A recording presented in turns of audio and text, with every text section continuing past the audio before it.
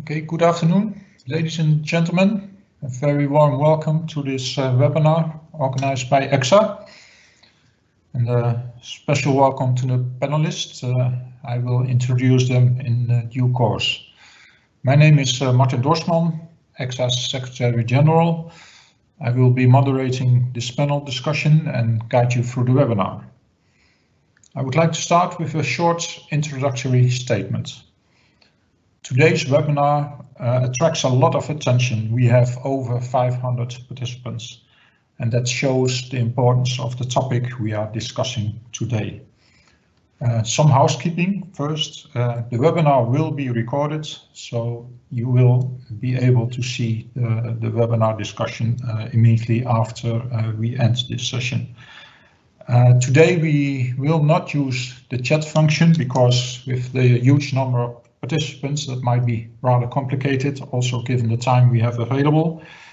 But we did invite all the participants to send in their questions beforehand, so we selected a number of the questions and we'll use them during the panel discussion. On the topic of today's discussion, let me start with saying some general remarks. First of all, what is it what ECSA is trying to achieve when we talk about greenhouse gas emissions from shipping? And that's a very clear goal we have, and that is full decarbonization of the shipping industry as quickly as possible. And perhaps you might notice that I'm not referencing to the EU shipping industry. I make reference to the shipping industry, and that's a very straightforward reason for that, because we are a global industry. European ship owners operate vessels globally. Some of these vessels, or a big part of these vessels, are not calling at EU ports. So we operate also as European ship owners globally. If you look at the business models, they vary quite a lot. Size of the ship owners, we are mainly a small and medium-sized sector, but we also have the big ship owners, of course, familiar to you. So the shipping industry is very diverse industry, and that I think will also reflect on the discussions we will have if you talk about a market-based measure and how to organize such a market-based measure for the shipping industry. Ultimately, we need global regulation. We think that's the most effective and efficient way to regulate the industry. And we work as ECSA very closely together with the International Chamber of Shipping, strongly supporting the process at IMO to make the global regulation a success. At the same time, ECSA wants to be a constructive and proactive partner for the EU regulators, working closely with them on the proposal to include shipping in the EU ETS. The proposal will be on the table in a couple of months, and that's the political reality. And in order to have a constructive dialogue with our European stakeholders and the regulators, the European shipping industry must have a position, of course, on important elements of the proposal to include shipping in the EU ETS. And that's why ECSA developed what we call the framework conditions for an EU proposal, and today we present these framework conditions. I have to say that the conditions are not cast in stone. Some are, let me say, work in progress, open for exchange of views and ideas, and open for possible amendments. During the talks, and when we talk about the proposal and we reflect upon the framework conditions, the ultimate goal for ECSA will be, will the EU proposal contribute to reduce greenhouse gas emissions from shipping in an effective and efficient way? That's always in the back of our mind. And I think that we try to have also this very positive attitude during today's discussion at this webinar, and that's I hope that we as ECSA can contribute to the process at European level, and that that process can also contribute to the process at the global level at IMO. So for this, this is my opening statement. I would now like to give the floor to Sotiris Raptis. He's the Director for Safety and Environmental Affairs at ECSA, and he will present the framework conditions. One moment, please.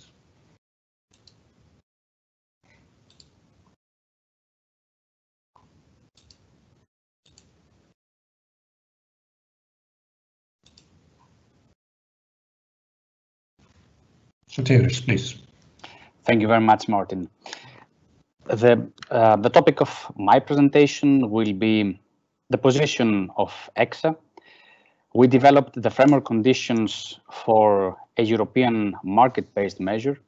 That doesn't mean that our position has changed, that we have a strong preference for global measures. We have a strong preference for a global approach, right? But we do believe that if the EU believes that it's necessary to introduce a market-based measure, we should to make sure that international negotiations at IMO level are not undermined by an EU market-based measure, and that all segments of our sector are provided with the necessary flexibility to adapt to any measures. And having engaged in this exercise, we commissioned, along with the International Chamber of Shipping, a study to ascertain the implications of the EU ETS for international shipping. And on the basis of the findings of this study, on the basis of the findings, on the basis of the knowledge of our experts, we went through all different policy options. The idea of the EU ETS is not a new one. There is already an impact assessment study back in 2013 of the European Commission. And the outcome of this technical exercise is the framework conditions, our position on an EU market-based measure. As a general comment regarding to our position, we need to highlight that EU ship owners control around 40% of the global fleet, but shipping is a truly international business.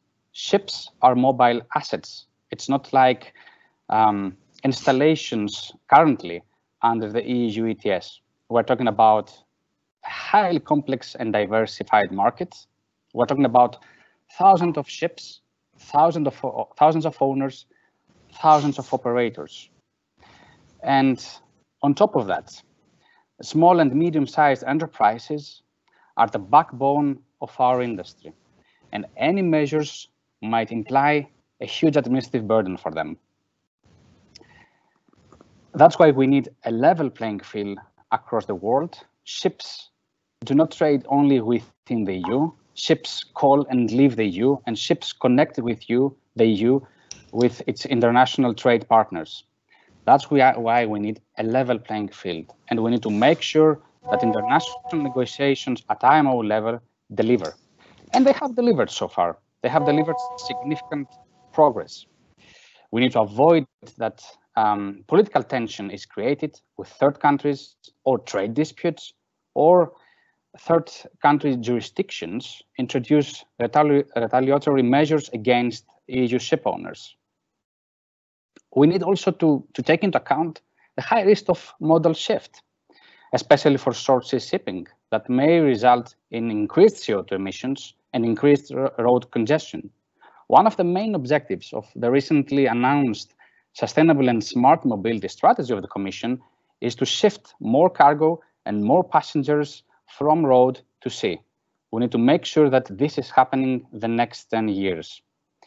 Shipping is already the most efficient form of commercial transport and has managed to decrease emissions by 7% in 2018 compared to 2008. And at the same time, an improvement, an efficiency improvement took place, despite an increase in maritime trade by 40%. This all happened while we know that low and zero carbon fuels are not available in the market, do not exist for shipping.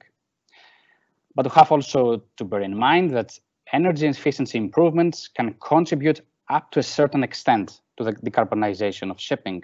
What is really key is to make available low and zero carbon fuels in the market. And the real question is whether an EU ETS as designed for other sectors would be fit for purpose, would contribute to making fuels, low and zero carbon fuels, available in the market, and whether it will increase significantly the administrative burden, especially for SMEs, distorting competition in the market. Another critical element for us is also the use of the revenues. And from our experience, shipping companies haven't got smooth access to the EU financing mechanisms.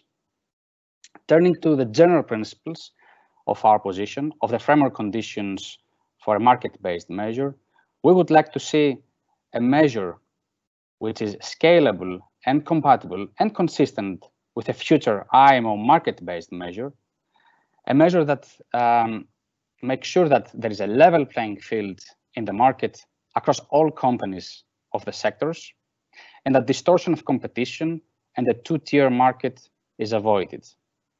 That a measure also contributes to the general and overarching objective of the Commission to shift cargo and passengers from road to sea. We also want to see that severe weather conditions are taken into account in the designing of the system, and that early movers and companies that have already invested in more efficient ships are not penalized. When it comes to the baseline for any measures, for reduction target of any measures, we have a strong preference for a 2008 emissions baseline, as it is the approach of the initial IMO greenhouse gas emission strategy. But let me turn to three essential elements of our proposal. And the first one is the establishment of a fund under an EU market-based measure for CO2 emissions. We find it absolutely necessary, the establishment of a fund to minimize the administrative burden, to allow the fund, through allowing the fund to purchase allowances for CO2 emissions on behalf of its company members in an open system. And the carbon price should be based on the ETS average price of previous years. The revenues the system could generate should be reinvested, all revenues should be reinvested in the energy transition of the sector. A recent report of the European Commission found that almost 80% of the revenues generated through the purchase of ETS allowances in Europe are reinvested back in the energy transition of land-based industries. And we want to see the same for the shipping sector through this fund.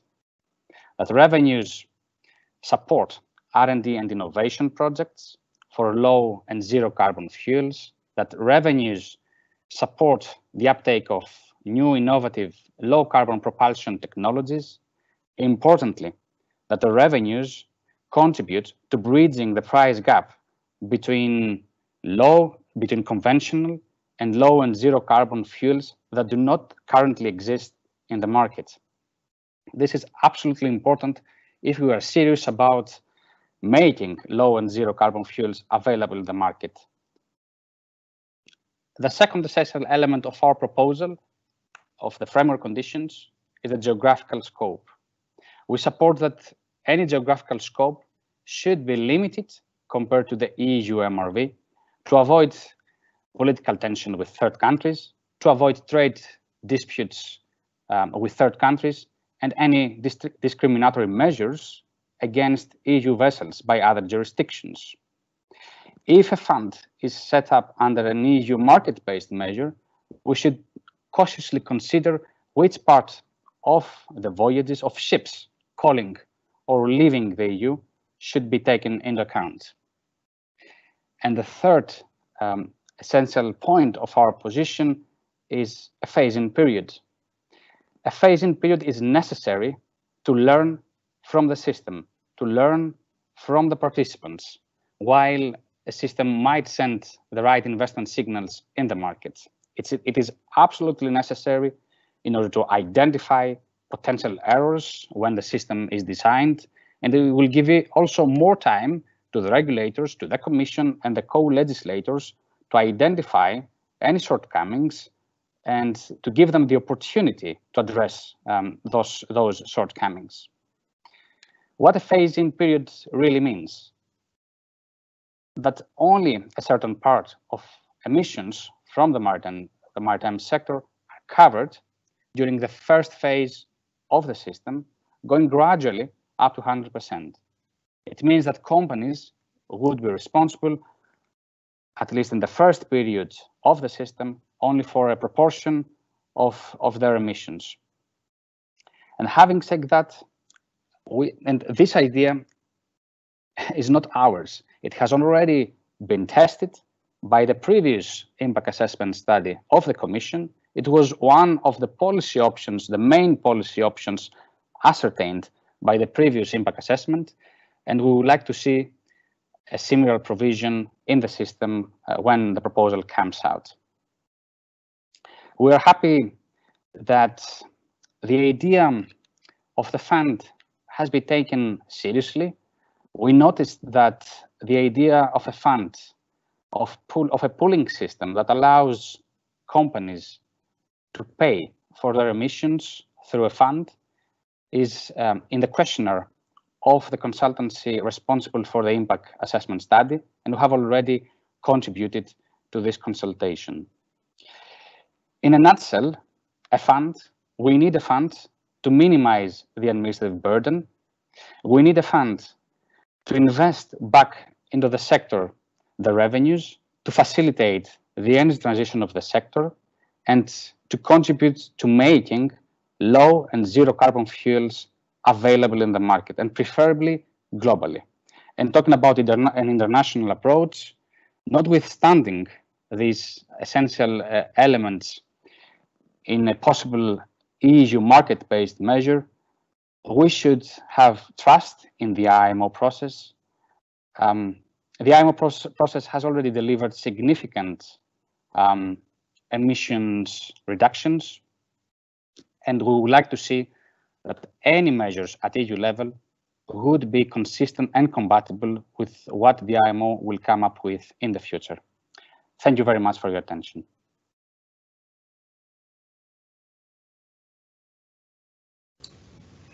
Thank you very much, Sotiris, for this comprehensive explanation of our framework conditions.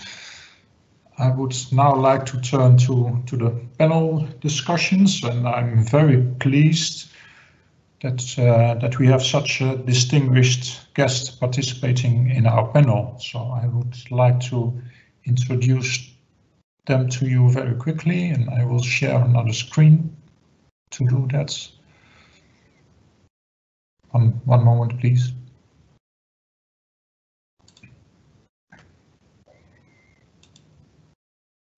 Here we are. You will see the panelists. Let me start by introducing to you Beatriz Yordi. She's from the European Commission, DG Climate Action, European and International Carbon Markets. The second panelist is Jytte Guteland. She's member of the European Parliament and coordinator of the group of Progressive Alliance of Socialists and Democrats in the Environment Committee. And she will join us very quickly now. There was a last ad hoc meeting of the Environment Committee of the EP, so she will join us immediately after 12:30. So we expect her to join in some 10 minutes. As third panelist, we have Faig Abbasov, Director at Transport and Environment, working on sustainable maritime transport. And finally, we have the President and Vice President of ECSA, Claes Berglund, President of ECSA, and we have Philis, the Vice President of ECSA. I would like to start with my first question, and that I would like to pose to Beatriz Yordi. So Beatriz, hearing the presentation by Sotiris on the framework conditions, there was reference to the process of IMO, And how do you see the relationship between a European measure, the process IMO? Is there a risk of undermining the process at IMO? Can you share your thoughts with us? Thank you. Thanks a lot, Martin. I hope sound is good and everybody can listen well. So first of all, a big thanks to ECSA, because it's we are well aware from the Commission that shipping is a key sector of the economy. It's a crucial actor in all the trade policy. It's a job creation sector, and this is the first, is the importance of the sector. The second is the importance of the dialogue. We are in very active times. We are in the Green Deal. Climate action has been mainstream in all European policies. I can confirm for all the policies being published by the Commission and by my own stress that we are working in very different fronts. So in this Green Deal process that, as you know, we are presenting in June a set of different legislative actions to implement the 55%, the upgraded new target of emission reduction for 2030 endorsed by the European Council. In this process, the dialogue with the industry and the dialogue with the sector, it's crucial. So big thanks, an impressive number of participants. So it's welcome also to this panel. So coming to your question, Martin, as Europe, and not only European Commission, as European Union, we are clear believers and actors in international arena. It's multilateral relations are part of our religion. So IMO is a UN agency, world agency. We cooperate with them. We are catalyzers. We are pioneers with our policies in IMO, but to cooperate with IMO is a must.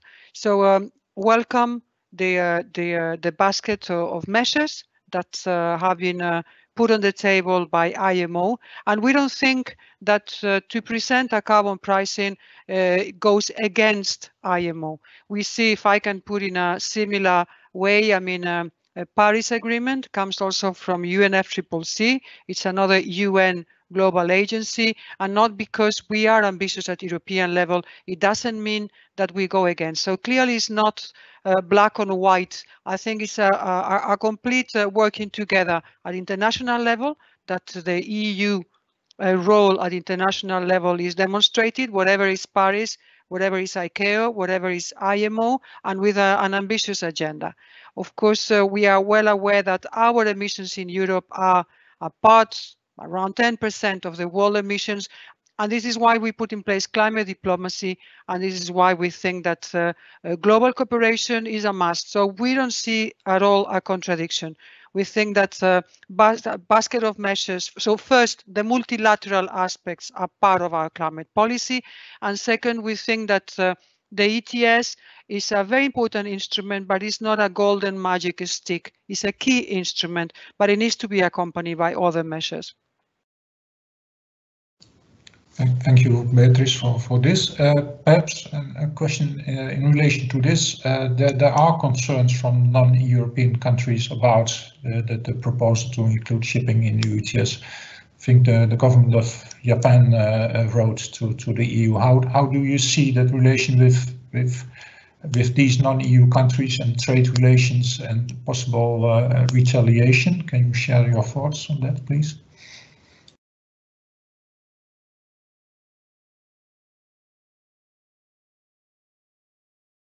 Beatriz, did you hear me?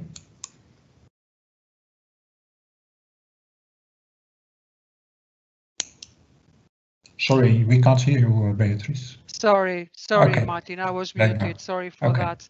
So let me tell something. I mean, Japan has committed on a climate neutral economy by 2050. So we are seeing a big movement of strong climate ambition, as we have done in Europe, of committing to this climate neutrality. That, as you know, we are reflecting this in our European law, and we see other countries, Japan, China, and other key members, I mean New Zealand, joining the climate neutrality. So there's a big movement there. What do you say on retaliation? I think that we need to have a certain braveness in Europe, that not because everybody's moving exactly at the same speed, and I clarify that Japan has this climate neutrality agreed, not because everybody is moving at the same speed, we should wait for the nearly 200 countries in the world to move. So climate change is coming part of the trade. We have the border adjustment measures on the table to be also proposed in June.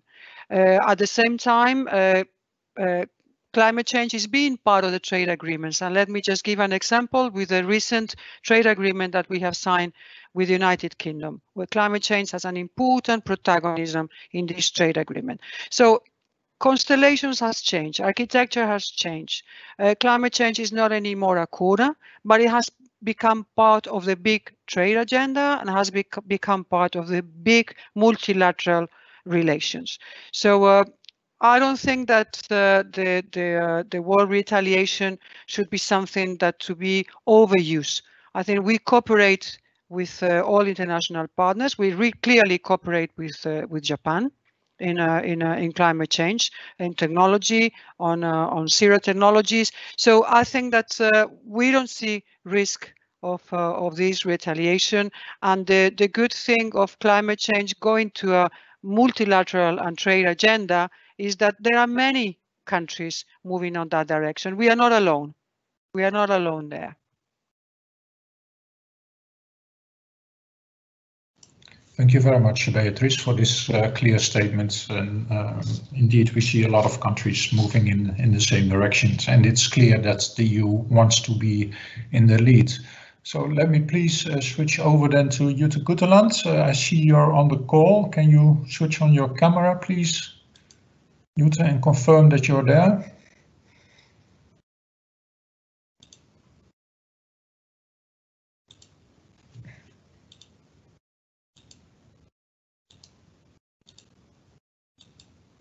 No, it's not working yet. I don't know exactly what's the issue. Then I would like to move over to Faig. I would like to ask you, Faig, we discussed the lack of low and zero carbon technologies at this moment, and that's of course key for the industry to make the step to full decarbonization. We can do a lot, and we are already doing a lot in our view on reducing emissions by improving existing technologies, etc., etc. But what does it take to make that step to low and zero carbon technologies, and how to overcome the price gap? Can you share your thoughts with us, please? Thank you. Thank you very much, Martin, and hello to all. Well, first of all, I would like to thank ECSA for this invitation and congratulate ECSA for this brave step of constructively engaging with the European process. And I should say that carefully listening to the framework conditions, as you call it, I see quite a lot of convergence between ECSA position and the position of Transport and Environment as a representative of civil society. So I'm very glad to see this conversation happening and looking forward to further cooperation.